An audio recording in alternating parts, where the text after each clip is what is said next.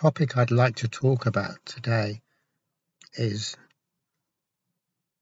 the topic of how not to inadvertently jinx or double bind our clients,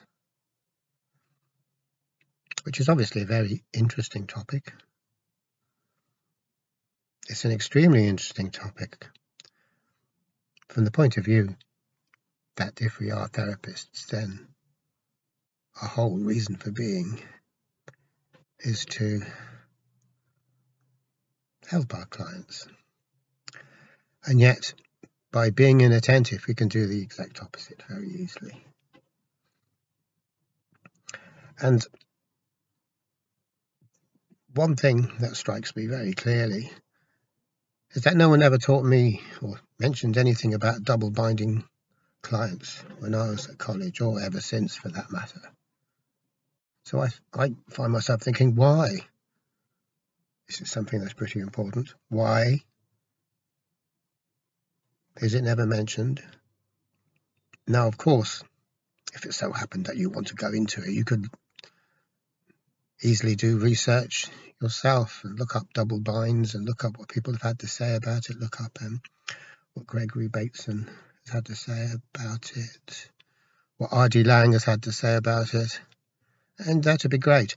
But the whole point is that unless you know that there is such a thing, or your attention is drawn to it, why are you're not going to go researching it in the first place?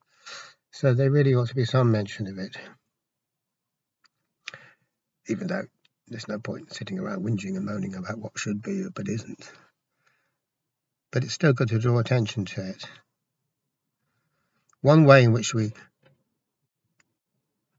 very easily double bind our clients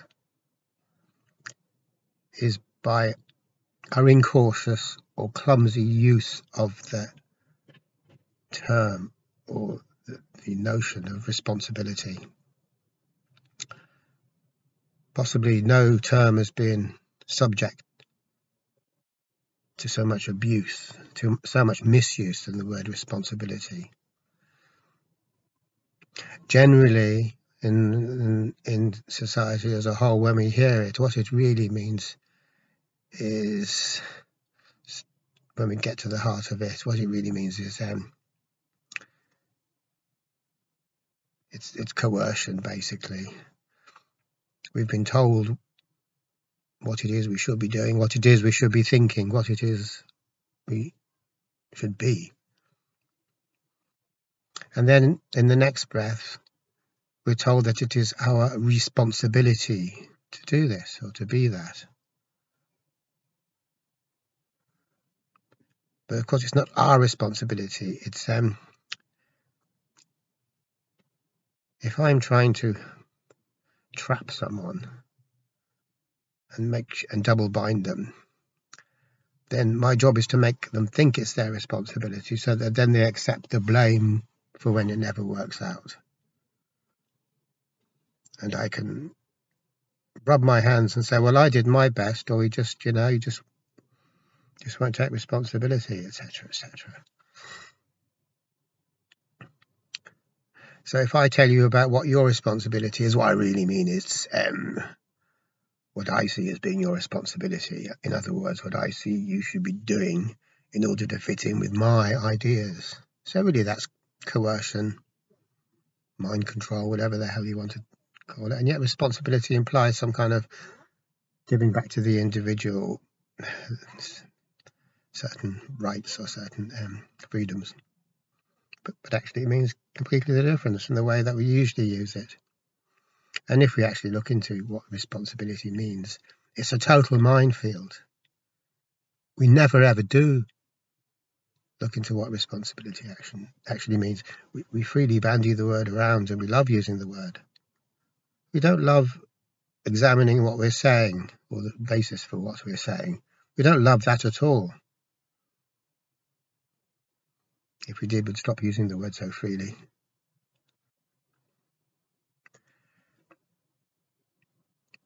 Our responsibility is not what we think it is in mental health terms. And the reason it isn't is because our ability to free ourselves from mental health conditions is a non-existent thing. The self-construct cannot free itself from the afflictions that are attendant upon being the condition of being a self-construct, any more than the thinking mind can free itself from the limitations that actually constitute the thinking mind. So, if you're a thinking mind, maybe you are, and I say to you, it's your responsibility to free yourself from yourself, or look beyond yourself. You can't, because it's just not fair for me to say that, because thought cannot do that. The thinking mind cannot jump over itself. It can't. It's a mechanical system. It cannot jump over itself. It cannot engage in transcendence. If I believe it is, and you keep haranguing me and saying I should be able to cure or fix the problems that are afflicting me as a result of my thought process, then you're double binding me, because there's nothing I can do about it anyway, just so long as I'm operating under this particular system, the operating system of the thinking mind, which is a mechanical system. But we don't like to pay too much attention to that, because it's very, very important for us to cling to this idea that we have of personal causation, personal agency, personal efficacy. And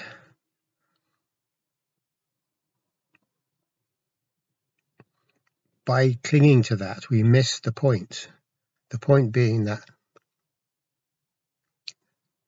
who we are is autonomous, does have the ability to do, as Gurdjieff says, does have agency. But we've been constrained from the very beginning that's the education process, not to be who we are. We've been constrained to be something else, a kind of mechanical version or edition of who we are. And in that case, to harp on about personal causation or personal agency is to gloss over the fact that we have been coerced to live life as a mechanical version, a robot version of ourselves. That's how we gloss over it. And the fact that this causes us lots of problems later on in terms of self-blaming, self-criticism, feeling bad about ourselves is also the good, because if we were caught up in all that business, we'll never see the nature of the trick that has been perpetrated on us. So all these bad feelings, they're very, very useful from the point of view of continuing the game. Because the more I blame myself, the more stuck in the game I am, because blaming myself is part of the game.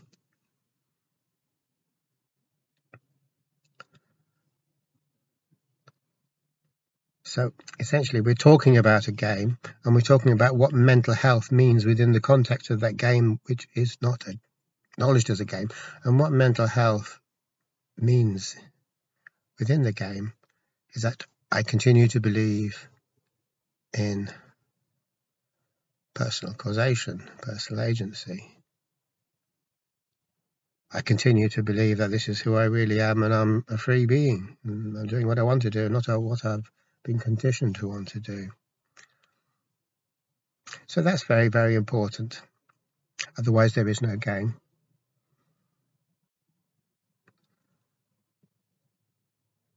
But as I was saying, the fact that we do assume this double binds us. It double binds me to think that I ought to be able to be personally efficacious when living as a mechanical or robot-like version of myself. And this constitutes a cloud that I can walk under, or sit under, a dark cloud that'll make me feel bad, and that's part of the game too. That's okay. That's also good for the game. So mental health in the terms of the game isn't mental health at all. It's a continuing state of ignorance. So that's where the confusion goes, because we don't know that we're playing a game. that identifying with the self-construct is a game, because it's not who we really are. It's who we are pretending to be without knowing it. And so it's inevitable that when we start talking and thinking about mental health, we're going to jinx ourselves. That's inevitable. The only way that wouldn't have happened would have been if we'd have had actual insight into what our predicament is. And we don't. Our loyalty is to the set of values, the way of understanding the world that we've been taught. And then we want to use that set of values, that way of understanding the world, to do things, to be a therapist or to be whatever the hell it is that we are. So social adaptation or social conformity is taken for granted. And you can really see this in lots of caring professions. We want to do the best that we can, and so we don't question, we don't be a rebel.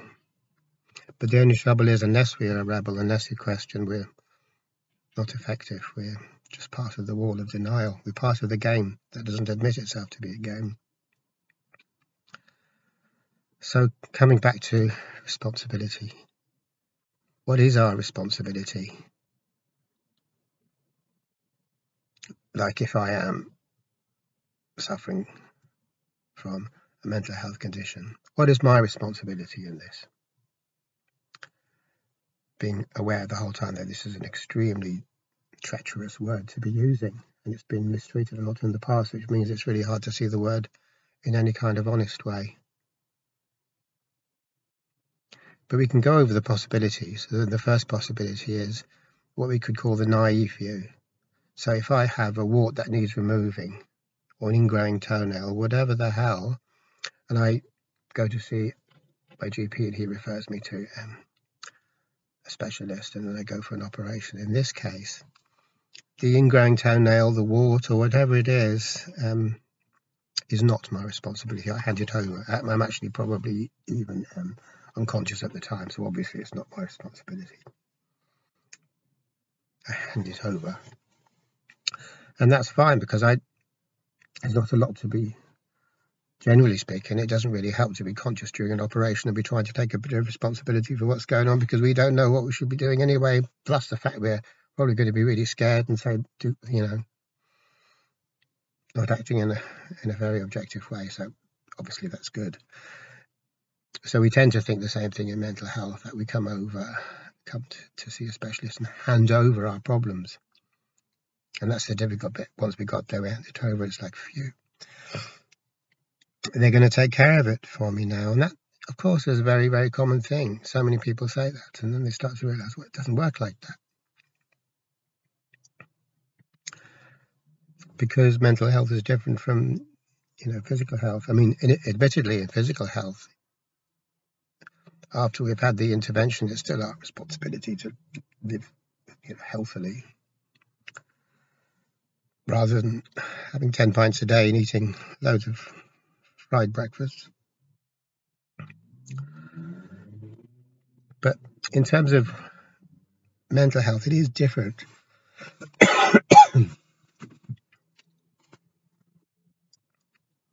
Because it's not possible to objectify whatever it is I'm suffering from and say it's outside of me, like a wart or like an ingrowing toenail.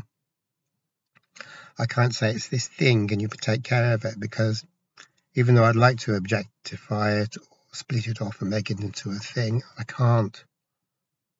It's too intimate for that, because if I'm anxious, the anxiety isn't a thing that I can hand over. The anxiety is in me, and I'm in the anxiety. It is my mode of being in the world. It is me. I am the anxiety. Even though some people would not like to hear that, because they'll say, oh, well, I'm anxious at the moment, I'm suffering from anxiety, but I'm not the anxiety. But you are. When you're anxious, you are the anxiety. Just as when you're angry, you are the anger. Because in all of these things, we identify with a particular viewpoint, a particular identity, and that viewpoint or identity or sense of self we identify with is an anxious identity, an anxious sense of self. So I'm not saying it's who we really are, but who we really are doesn't come into it, because none of us ever get to grips with that. It's who we think we are. And because we've identified with this self, we have to suffer on that self's behalf. Because you can't identify with a particular sense of self without taking on board all the problems that sense of self is heir to.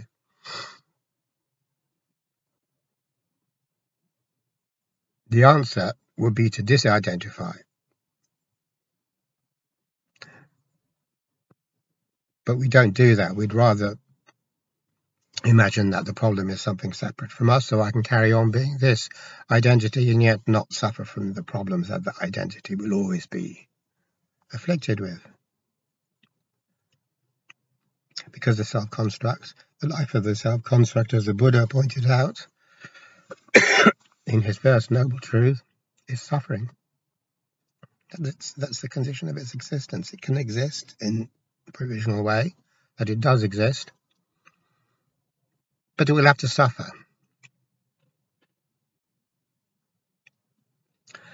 And that's why in the West we really didn't like the first noble truth. You know, there's lots of stuff about Buddhism we can dig, but the first noble truth is like, whoa, these guys are so negative. We want to celebrate life. Life is meaningful. Life is creative, joyous. It's full of all these possibilities. And you come along and say it's, and the Buddha comes along and he says it's pain. And that even when we think we're having a good time, as Wei Wu Wei says, we're actually suffering, but we just don't realize it. So our pleasure is suffering too. And that's even more hard-hitting than what the Buddha said.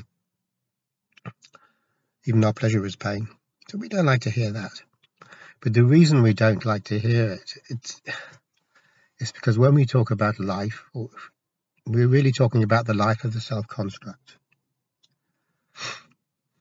This little phony little identity, which is really an avatar we're playing. It's just like a game of make-believe. So very ridiculously, we want to play this game of make-believe and not acknowledge that it's a game of make-believe, and then claim that life is great, but the life lived by this idea that we have about ourselves is great.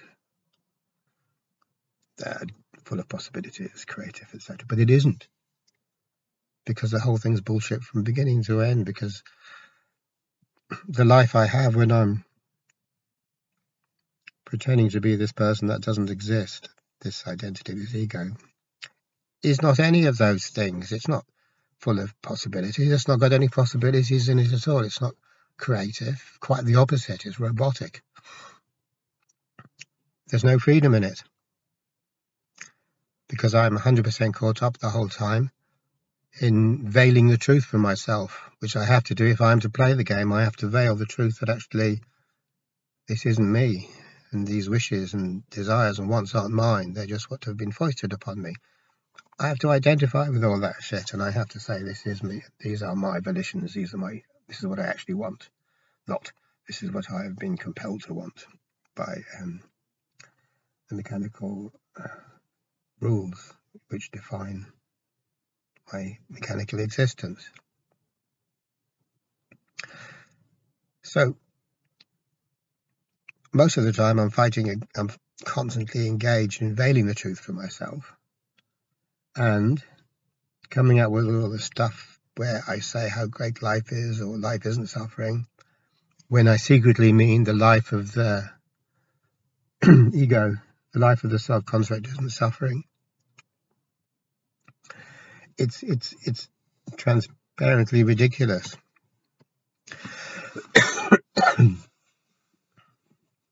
So that, in a nutshell, is why we in the West don't like the Buddha's First Noble Truth. But that doesn't mean that life is crap, or reality is crap. Reality, it's awful. We just have to endure it. It's terrible. It's just an awful, pointless burden. I mean, there is a philosophy. There are philosophies that you could go down that would agree with you on that we have to put up with life, and it's essentially it's kind of Calvinistic or something. But our lot is to endure it out of some sense of duty, out of some sense of responsibility, and not look for enjoyment or happiness, and not have fun. Having fun's a bad thing, isn't it? When you're talking about the Puritans or the Calvinists or whatever. So the only thing we've got to live for is this sense of duty. I have to carry on, even though it's crap. Maybe I'll be rewarded later in heaven. That's always one good motivating factor. But the point that I'm trying to make is that is not at all what the Buddha meant. If I may presume to say what the Buddha meant, I think it's clear enough what the Buddha meant.